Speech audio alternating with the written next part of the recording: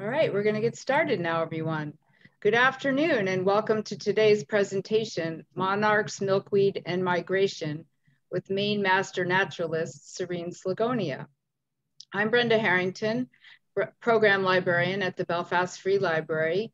We've been pleased to co-sponsor the daytime lecture series with the Belfast Garden Club this year, and we were really glad we could do so for them and for us and to bring everybody together in our Zoom room.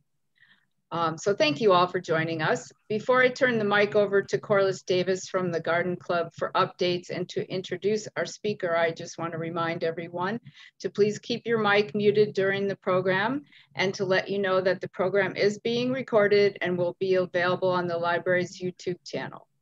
All right, Corliss, your turn. Okay. Thank you, Brenda, and thank you for all of the support you provided to us over the last year in doing these Zoom programs.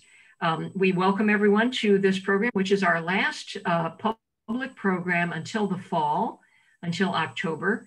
But we do hope that you'll watch the belfastgardenclub.org website for news about our plant sale, which is coming up on June 5th, and our 2021 Summer Open Garden Days tours. As Brenda mentioned, the program today is called Monarchs, Milkweed, and Migration: What we are learning and what they need to survive as a species. Our speaker, Cyrene Slegona, is a Maine master naturalist, and she has studied these beautiful butterflies since the age of 12. She presented yearly monarch research projects with children while she was an elementary and middle school teacher, and she continues to rear, release, and tag monarchs every summer and has had the privilege of visiting their overwintering sites in Mexico. Please put your questions for Cyrene in the chat, and my co-chair, Margaret Campbell, will read them after the presentation. Cyrene, go ahead. Thank you. I want to thank the library and the Garden Club for inviting me to present, and for all of you who have come to hear about monarchs, milkweed, and migration.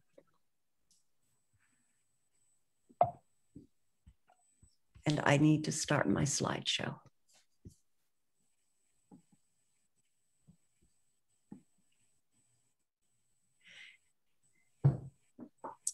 Okay, the question, why monarchs? Why study them? Why care about them? Well, first of all, they're beautiful. Learning about monarchs, observing, it's an engaging process. It never gets old. There's always something to learn or relearn. And monarchs are a great introduction to entomology for people of all ages. It's a way to engage in citizen science.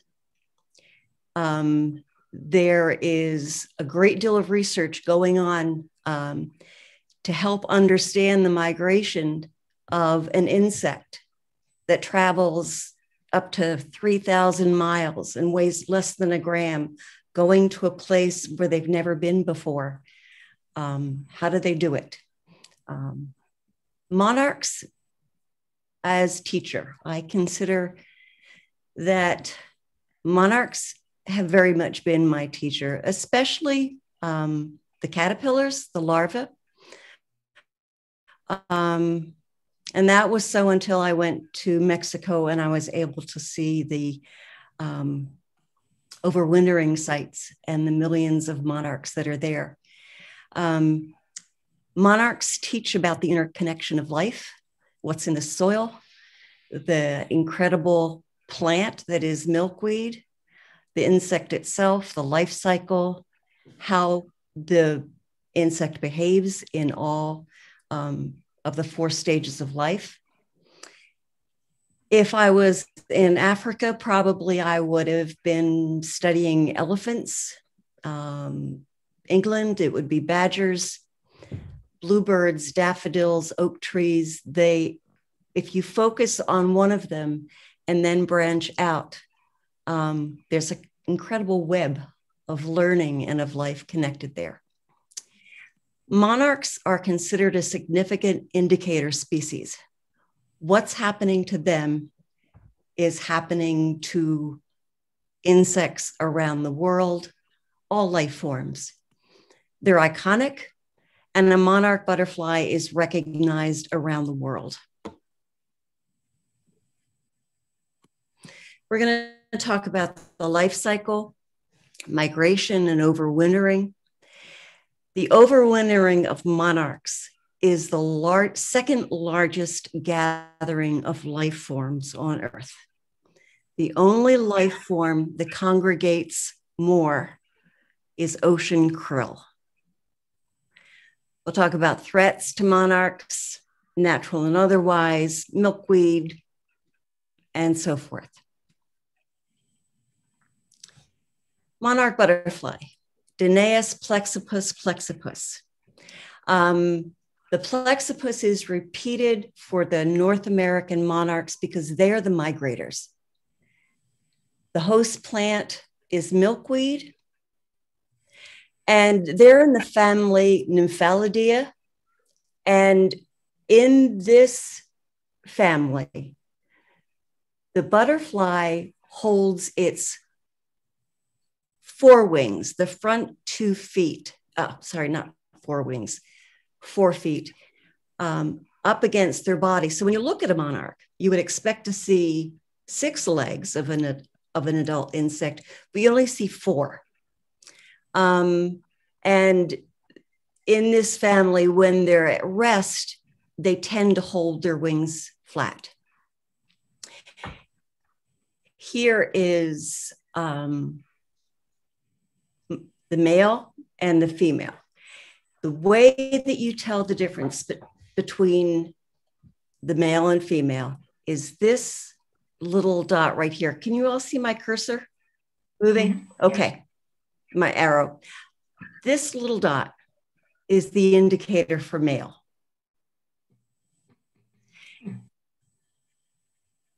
There'll be a quiz on this in a few minutes.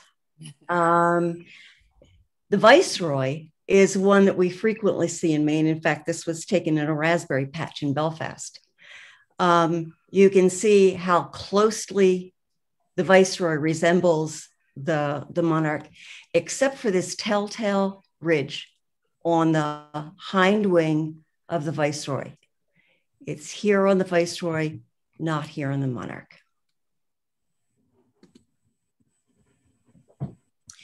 This is the yearly calendar for monarchs, and we're right about here in this range here. Breeding began in the overwintering sites in mid-February, and then the females started heading up towards Texas, depositing their eggs, and then the first generation moves on up through the North American continent. And we will see monarchs somewhere between, if we're lucky, the end of June, but into July and August is when we should see them. And what we're seeing are the 3rd and the 4th generations in particular. Then the migration starts mid-August. The monarchs start heading south, and they're traveling up to 3,000 miles till the end of October, November, where they begin the overwintering season. The cycle starts again. Monarch life cycle. Well, there are 2 different phases to the cycle. There's spring to summer, and then there's the migratory and overwintering population. There, if you look at the egg, larva, chrysalis, and adult, you see that there's a range of days, 3 to 5, 9 to 14, 8 to 13. This is an average, and that cycle depends on the temperature and the angle of the sun.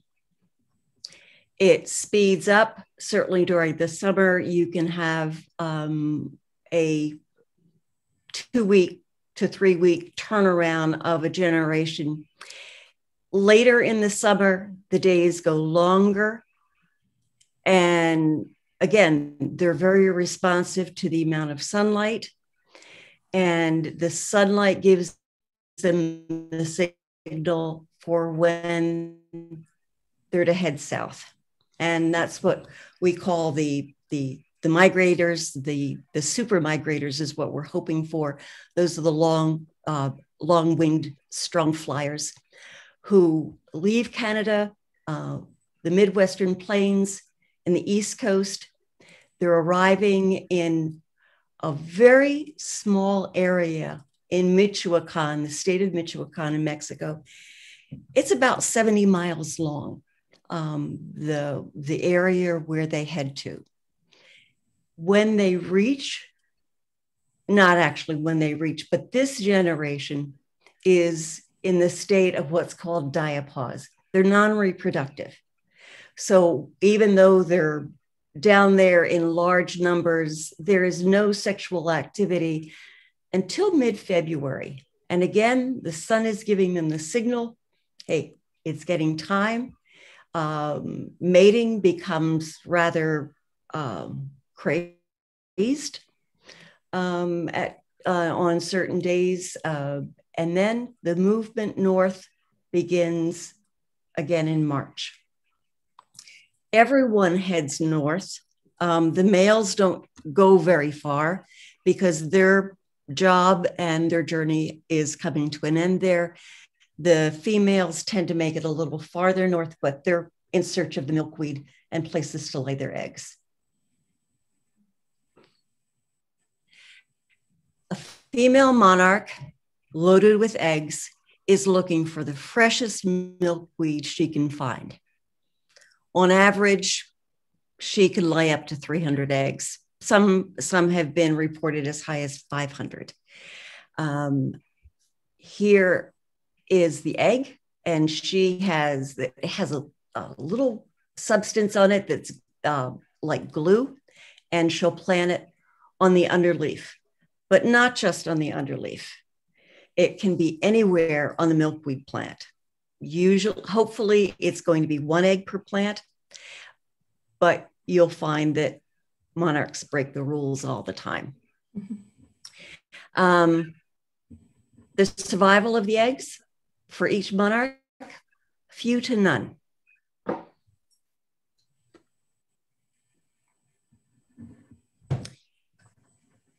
Here's the cycle up from where the egg is deposited through the larval stage. Egg. When this egg is ready to hatch, you'll see a little black dot at the top, and that's the head of the monarch caterpillar eating its way out. And then you'll find a tiny little piece, tiny little caterpillar. And this is the first instar, the first stage. As the monarch caterpillar goes through each of these stages, first, second, third, fourth, they will grow to a size where they have to molt, they have to shed their skin. And then that skin, that body fills out the skin until you get to the fifth instar.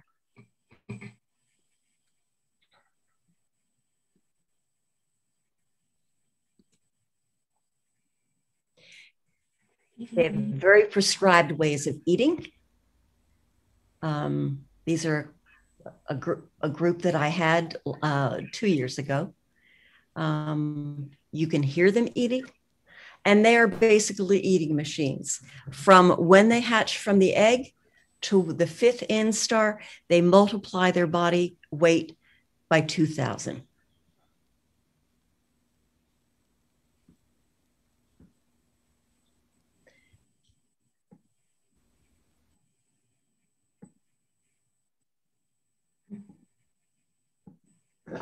Okay. Fifth instar. The caterpillar isn't so concerned about eating. It's looking for a place to anchor itself. And it has always, since it was a caterpillar, been able to lay down a line of silk thread. when it's in the 5th instar, it makes a little silk pad on something that they feel is stable, like a twig or the side of a house or something that doesn't vibrate, because they're very sensitive to that motion. They attach their back end to that silk pad. And over a couple of days, you'll see this caterpillar in the J form slowly transform. You'll see some green appearing. And then at some point, this skin will split in the back all the way up. And this green flubber-like shape appears. And it will, sorry, hold on. It will gyrate to get rid of this no longer needed skin. You can see it's shriveled up here until this green chrysalis takes shape and sets. Now, people talk about this being like jelly in here, this being jelly. It isn't. All of the cells that are here are already predetermined for what they're going to do, because if you look at the chrysalis here, you can already see the shape of the wings and the body. It's already there from as soon as this skin is shed. Over the days, you'll see this for about 5 days, and then very slowly, you'll start to see the colors develop stronger and stronger until the day where, if it's very quiet in your house, you can hear the crack of this outer cuticle and watch the monarch. Here are the antennae in place. It will drop out. The body drops out. The legs are already holding on. It knows exactly what to do. And you'll see this crumpled up little ball of color that over the hours expands into the full adult. The wings are quite soft for the first couple of hours. It takes them about a day to feel confident enough to spread their wings, and the new cycle's begun. All right, now, male or female? Female. Good. Yes. Pass the test with flying colors. No dot. No dot. Okay.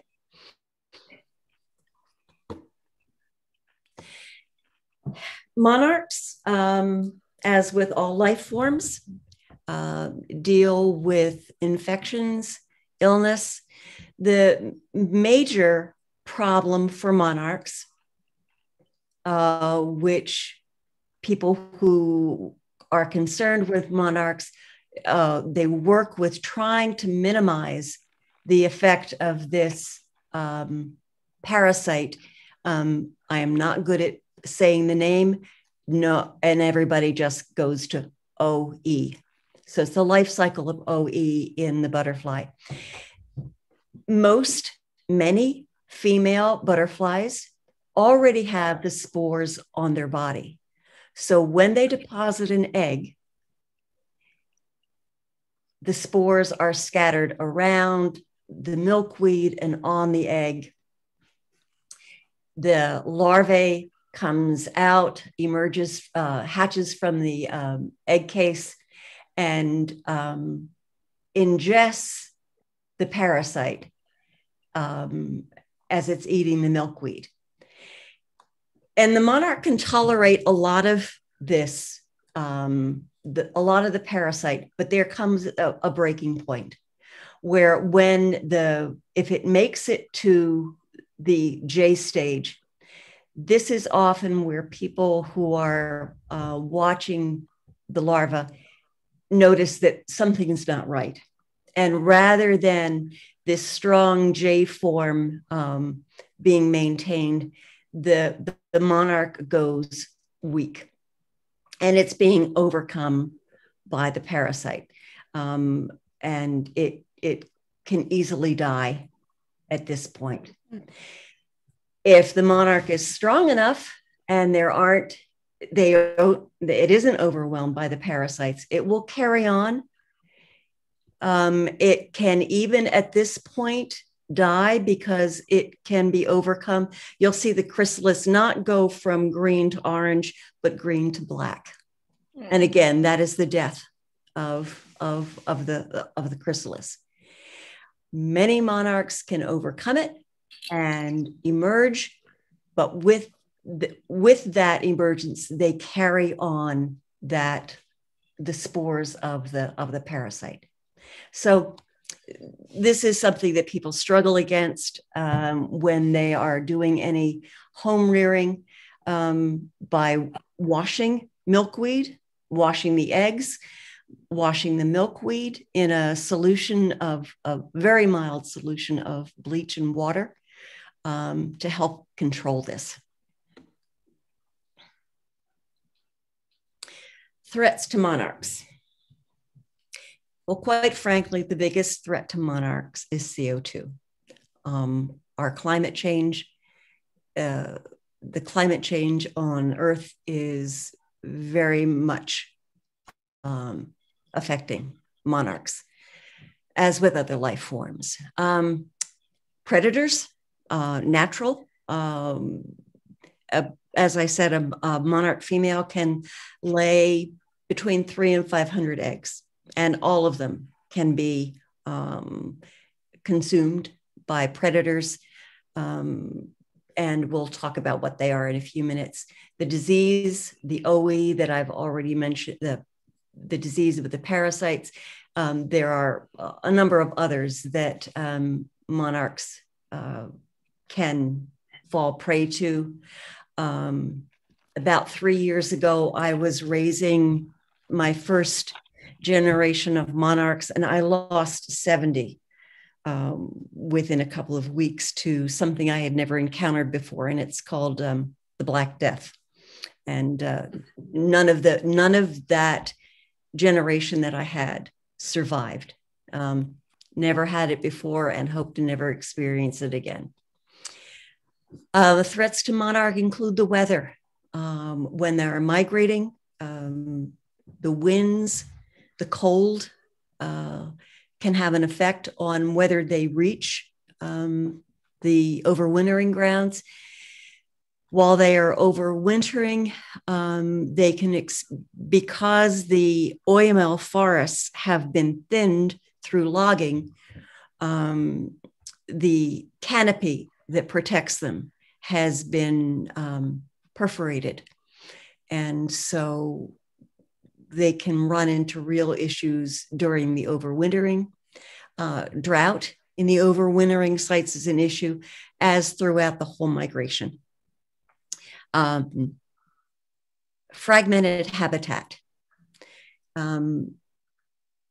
Throughout, especially the Midwest, the milkweed, the vast expanse of milkweed has been interrupted through farming. The quality of the prairie has been disrupted significantly. And I mentioned just before about the OML forest, the old growth trees have been removed for logging. And so the trees that are there are younger and in areas are thinner. So that's an issue.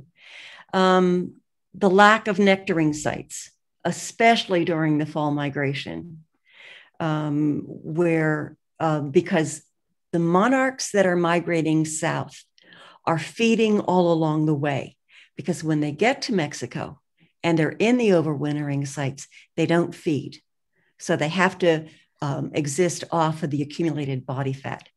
They do drink water. They seek out water at the sites, but but no food. So these are reasons why anything we can do to help does matter. The bad news about monarchs is we have lost 96% of their population since the mid-70s. And this chart starts in 1993 and it ends 2020-21. And you can see there were some real positive spikes. This was a spike a couple of years ago where people were seeing monarchs everywhere, caterpillars everywhere. I was running around looking for milkweed wherever I could find it, and I would find plants that had 4 or 5 larvae eating away, and I had to find them new plants. And then suddenly there was a drop, and then last year, it was even worse. So this was frightening. This year I found 3 caterpillars all year. So it's, the chart says it all. Conservation efforts. Tagging. One of the major programs in the United States is a program called Monarch Watch, which is out of the University of Kansas at Lawrence. It was started by an entomologist named Chip Taylor, who still runs the program. And there's another slide that you'll see, but you can see a code here. This is the email address of Monarch Watch. Monarch Watch, here's the phone number, and here's a code that is specific to this butterfly. It's one I tagged probably about 5 years ago. And now I'm going to slip over to a video that I need to cut. So if you will bear with me.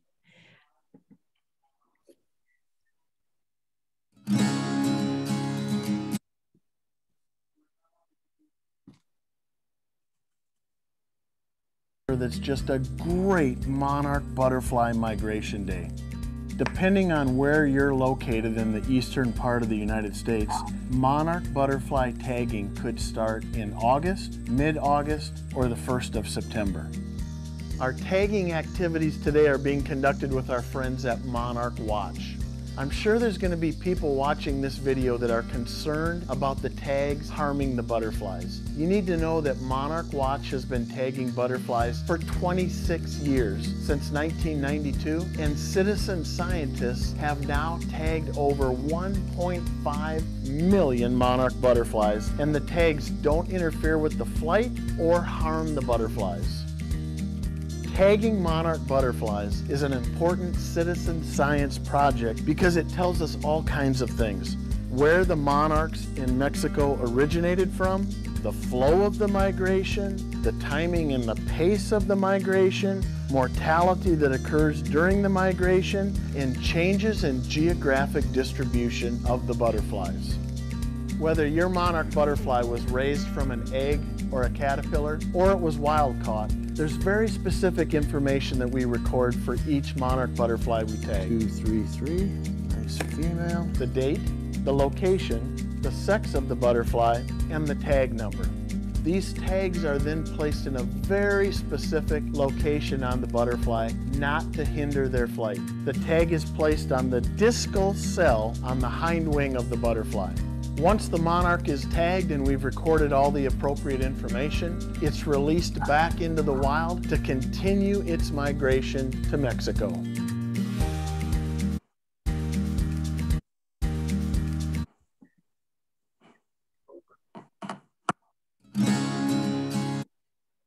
There. Okay. There is a partner program called Journey North, which is a educational site. It's also has a tracking component.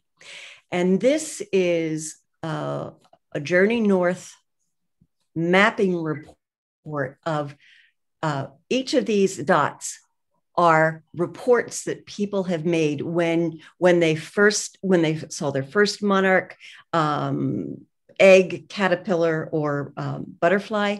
And you can track with Journey North when they start, when the migration starts, and where they are throughout the season.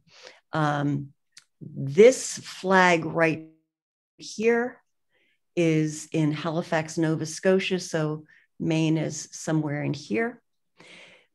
So people around the world are reporting in as to sightings. It's another citizen science activity that is, it is making a significant contribution to our understanding of monarchs. If you look at this map though, you'll notice here we are, but you'll notice that there are orange dots all over the place. We have ideas about how the monarchs got in these different places: Hawaii, New Zealand, Australia, over here in Europe. It is believed that the monarchs here have arrived in Europe via strong winds that carry them aloft. And again, an adult butterfly weighs less than a gram. So the winds carry the butterfly aloft, and you get reports of them in Ireland suddenly settling down. The thing about these monarchs here, though, these are non-migratory. The ones that migrate are here. And those are the ones that are of major concern. Monarchs are, sorry, it's a sensitive screen. Okay. Monarchs are now working their way up this season.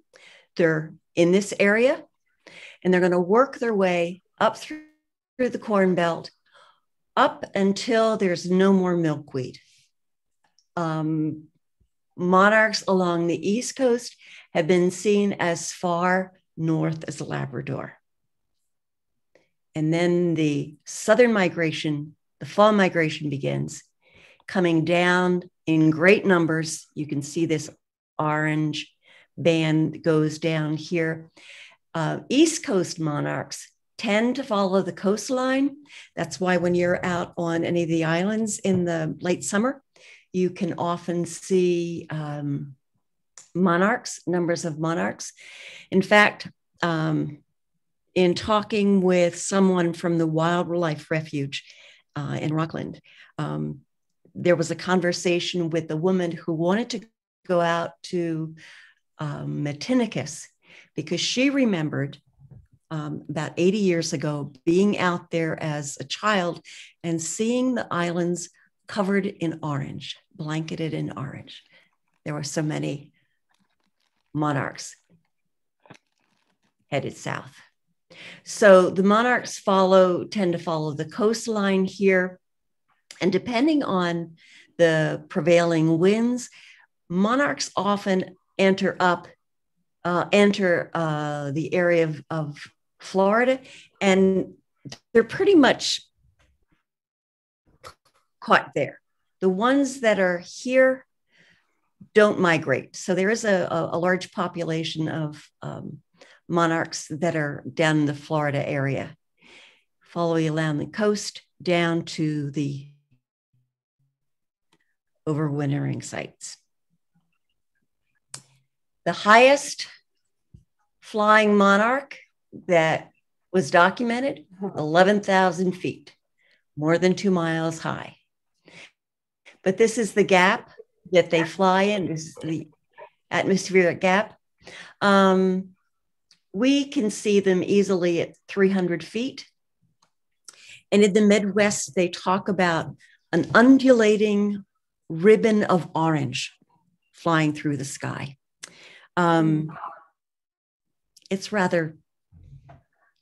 It's good science, but it's also beauty.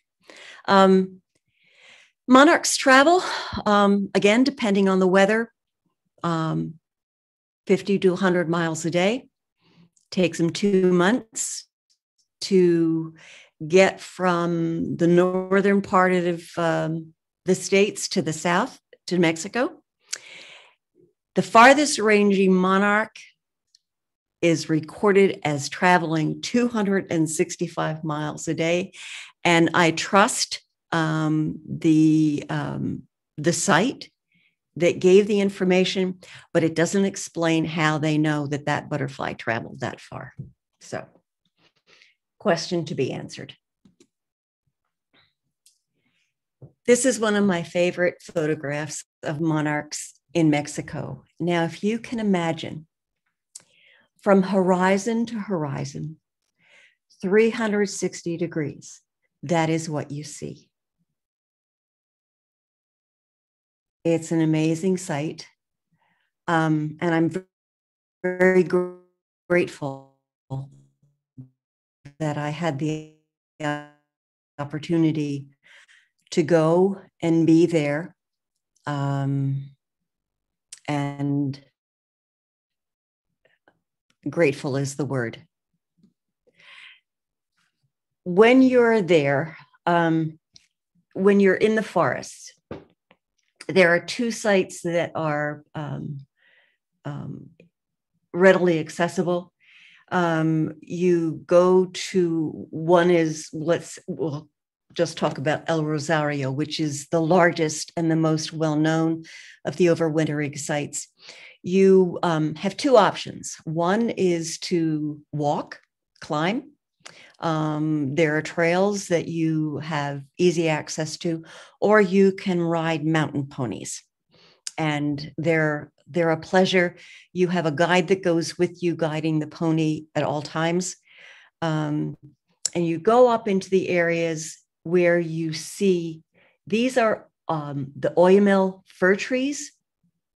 Oyamel evidently translates as sacred. And you'll see these branches that are laden down. Think of our pine trees, and then bending them down is the weight of thousands and thousands of monarchs. They're all clustered here. That's what you see. A cluster, clusters, more, you are surrounded by them.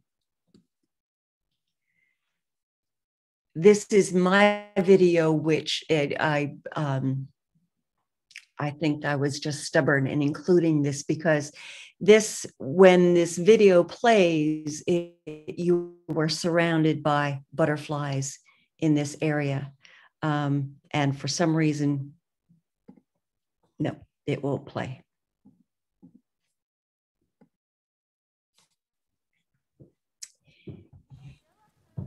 When you're in the mountains, you have the opportunity to sit for as long as you want. If you go up early morning, you can spend until evening there. While you're there, you are asked to be quiet. You are also asked not to touch a butterfly, whether it's living or dead. The wonderful thing is, though, if you sit very still amongst the butterflies, they will come to you. Here's my friend Jane, who received some monarch earrings, temporary. And that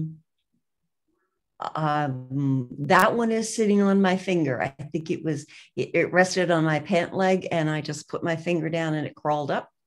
Again, it's considered a blessing if the monarchs trust you enough to settle on you. And so, good memories.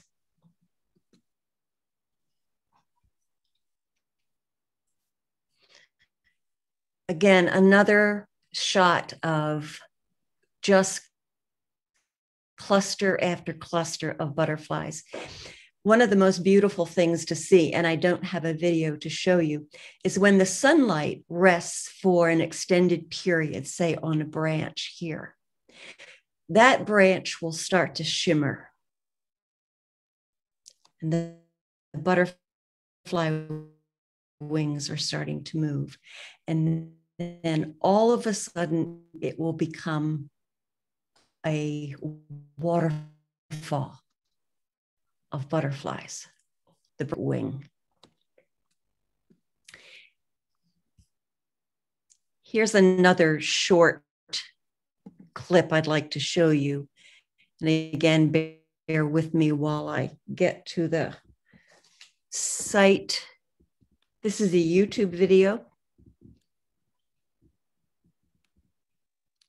that gives you a good idea of what it's like, but I'd like you to see the camera that they are using to photograph this. And it's not the kind of camera that most of us have.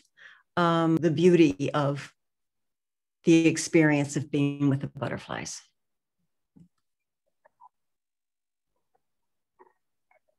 This is just the beginning. Not sure if you listen carefully, you can hear it, but that's not wind. That is the sound of millions of butterflies flying around me right now. And it's probably my favorite sound ever.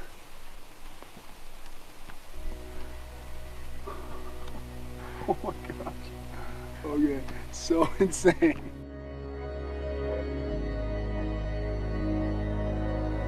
Meet one of nature's greatest treasures, the overwintering site of the monarch butterfly migration. To understand the migration, you have to realize that many of these butterflies are the great-great-grandparents to next year's migrants. Their journey took an average of 1,800 miles to get down here and spend the winter. This spring, it will take 3 generations of butterflies into the summer to travel back up throughout North America. Each of these butterflies has its own unique story of how it ended up here. So we can't go any further on this trail, and there's about a million reasons why if you look up ahead. And I gotta get this because on the hand of my lovely camera woman, what just happened? Hi. Look, It wants to be famous. wants to give me a kiss.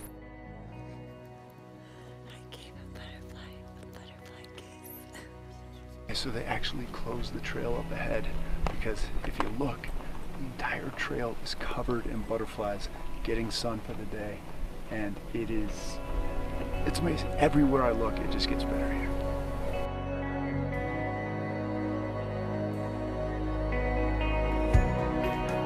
These butterflies are the survivors. It is getting harder and harder for them to complete this journey, and their population is dropping because of it. Their native prairies in the US have started to disappear. But if you want to help these butterflies in their migration, you can. The best thing to do is simple. Plant native flowers for them to fuel up on, and native milkweeds for them to lay eggs on, and they will come.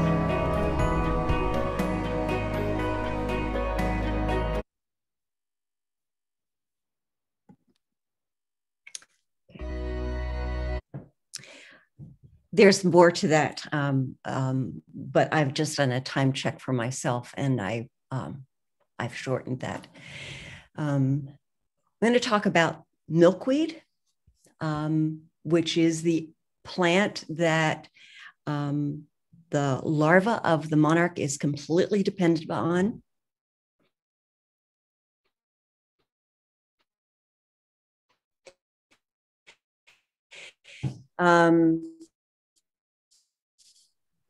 Maine, we have 40s, and you compare that to Texas, 37. Milkweed contains toxic carotenoids, which monarchs have the ability to store within their body and not harm them. The toxin that's in their body is a deterrent to other predators, especially birds.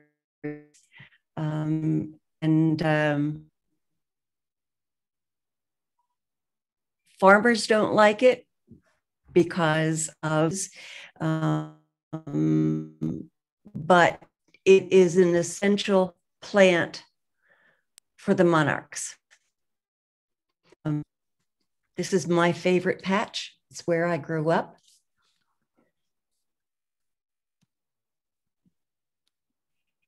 And I've really become fascinated with milkweed over the past year, especially. Milkweed grows in colonies, and they can be huge colonies. Out of a colony, thousands of shoots can emerge. The buds emerge about May, so it's a little early from the rhizomes. When you drive past a field of milkweed, you can almost consider it as one large plant. So this is what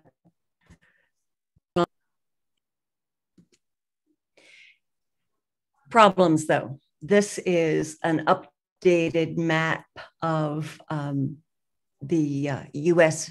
drought monitor system. This is Texas, and this is where the monarchs are flying up through. Here's the United States. This is the range that they're going through, facing drought. Here's Maine. We are considered abnormally dry, and this is expected to increase over our summer. So the plants are under stress, as are the butterfly. Milkweed forms a space for a village or community.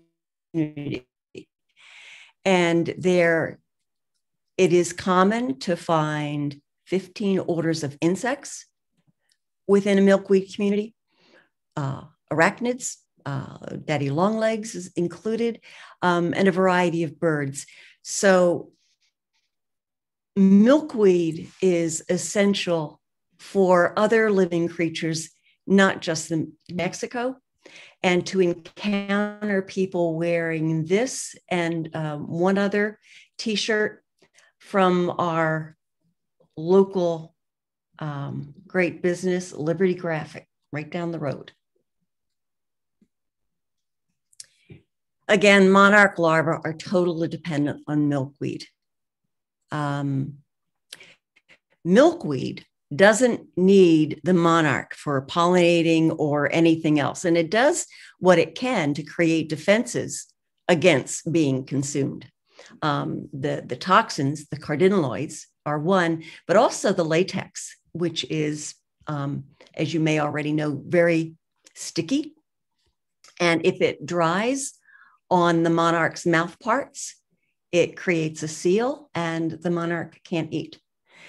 By the way, if you're ever touching milkweed, make sure that when you've touched milkweed, whether to trim it or to gather it, that you wash your hands. It can cause serious eye problems. I already talked about the larva can store that toxin in their bodies and not cause them harm, but cause problems for predators.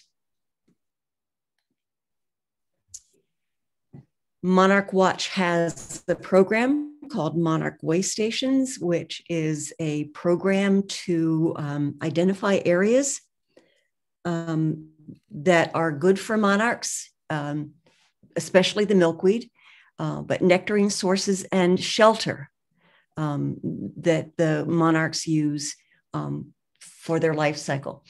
There are over 32,000 way stations that have been created, and 150 of them are in Maine. Belfast, Sears Island, Lincolnville, among others. Monarch Watch offers a PDF file that is a complete listing of plants for butterfly and pollinator gardens. It's extensive and will give you all the information you might require for adding to your gardens or planting new ones that are strong supporters of the monarch and other pollinators. Branching out from monarchs, about the monarch itself, the science that's going on, it was only within the past 2 years that entomologists realized that the wings of butterflies are not just appendages, they are living parts of the butterfly.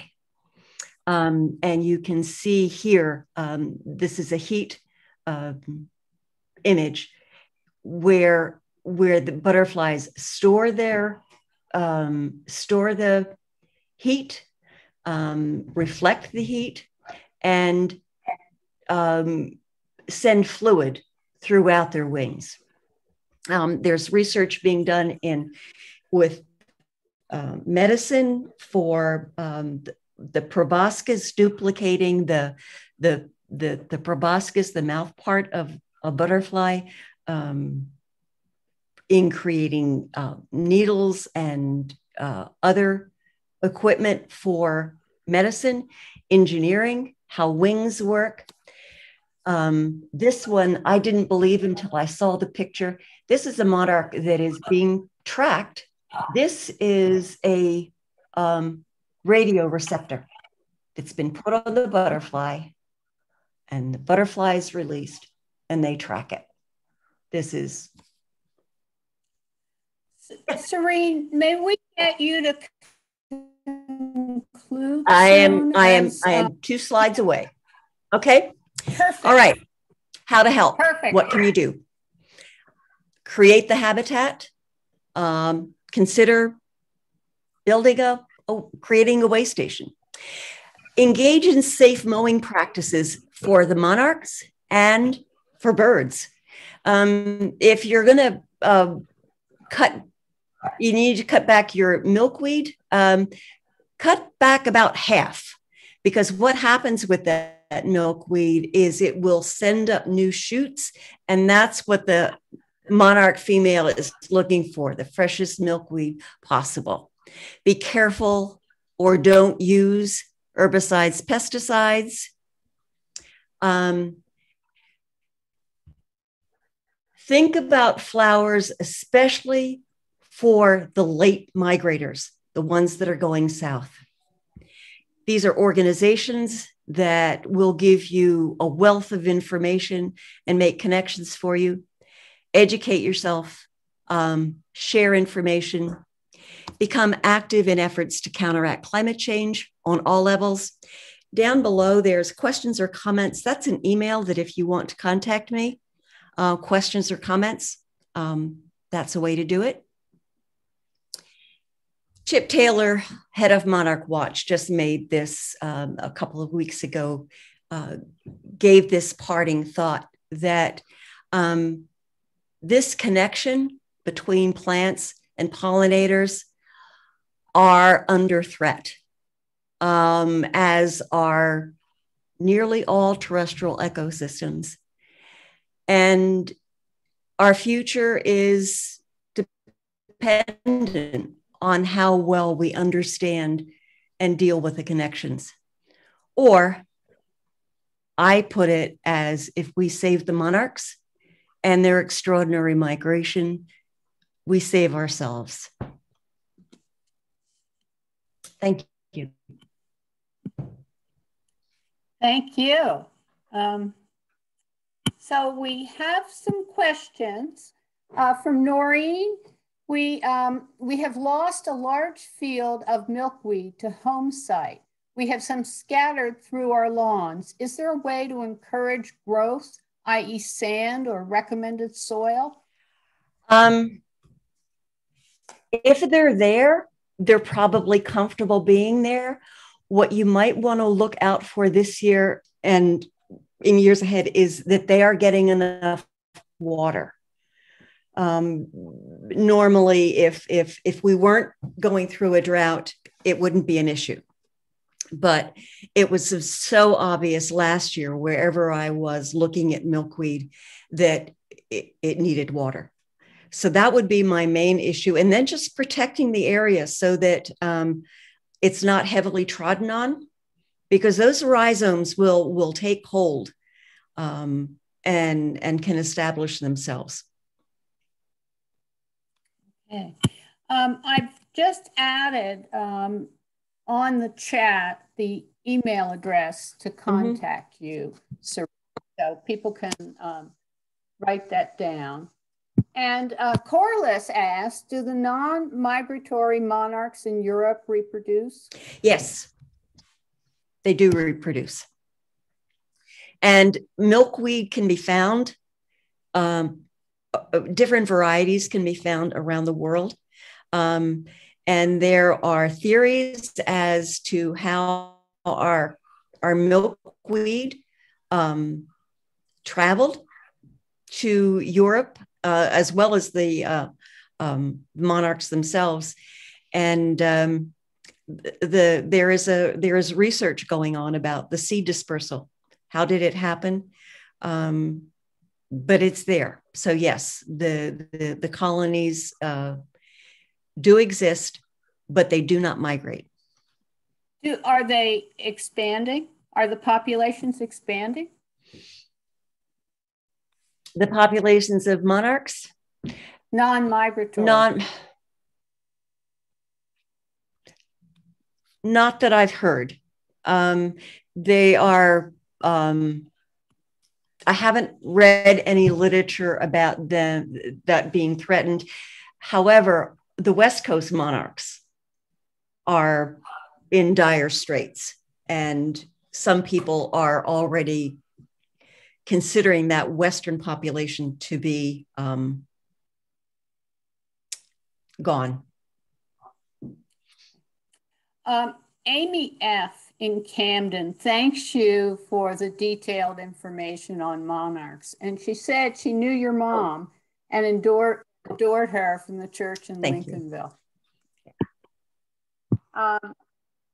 Barbara says, how do you find one of the Mexico trips to see the butterfly? I found my trip through a recommendation of Monarch Watch.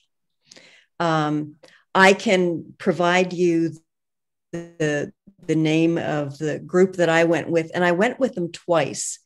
And the reason I did that was because of a second time.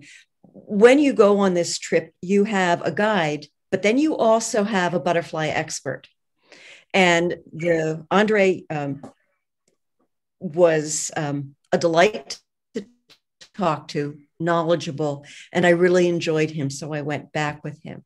And I'd be glad to share the company that I traveled with. Yes, please. It was a total pleasure. Yeah, I can provide that. Susan asks, what about Asclepias tuberosa? That is one that is easy to grow and spreads readily.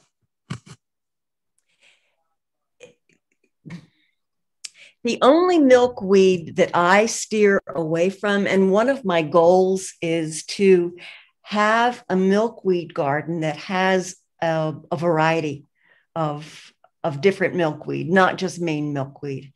The one that I tend to stay away from is the tropical milkweed. And I stay away from any milkweed that I'm purchasing any milkweed that I'm not totally convinced is chemical free.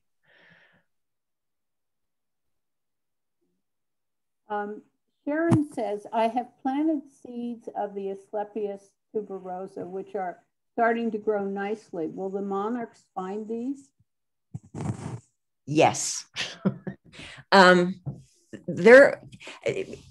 Monarchs are amazing chemical receptors themselves, and they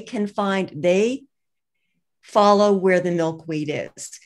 The picture that I showed of our barn in Lincolnville, there's an air current there that comes over Bald Rock and comes down and valleys across to Levenseller Mountain. And the end of June, July, suddenly there's a monarch flitting overhead. And my belief is that they pick up that scent and that's how they find it. So I think the more exposed an area is, the more likely they are to find it. But that's my hypothesis. Marjorie asks, is it helpful to raise and release monarchs? Yes and no. It's a wonderful experience to learn how to find an egg, how to watch the larva grow, care for it, watch it change, and then become a butterfly that you release.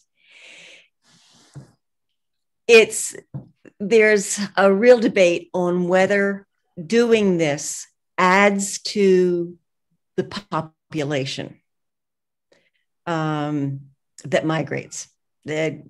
Some people say yes, some people say no. The most important thing to do with the monarch, though, is to rear it under the most natural conditions possible. I have a large, like a reptile cage that I have out on my front lawn. That's where I rear them so that they are in the most natural conditions possible. And that's what you want to strive to do.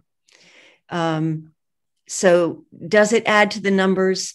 It's really questionable, but the learning experience and the joy, I think is pretty significant. Do you have any other recommendations about containers for raising monarchs in?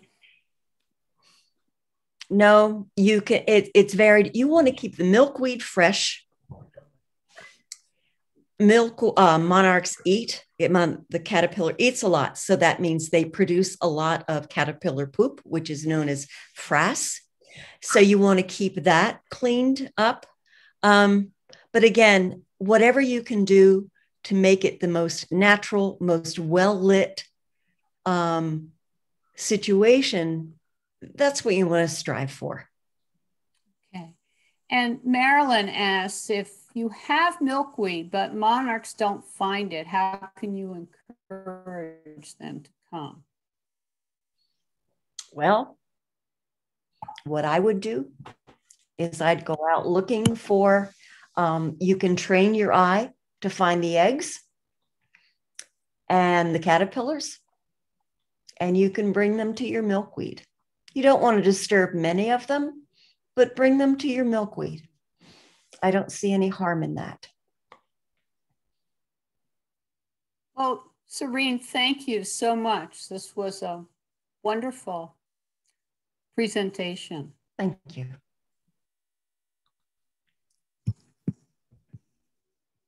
I believe that Cyrene is going to send some information to Brenda Harrington that she'll be able to send out to everyone who attended today. Yes. All right. Well, thank you all for coming.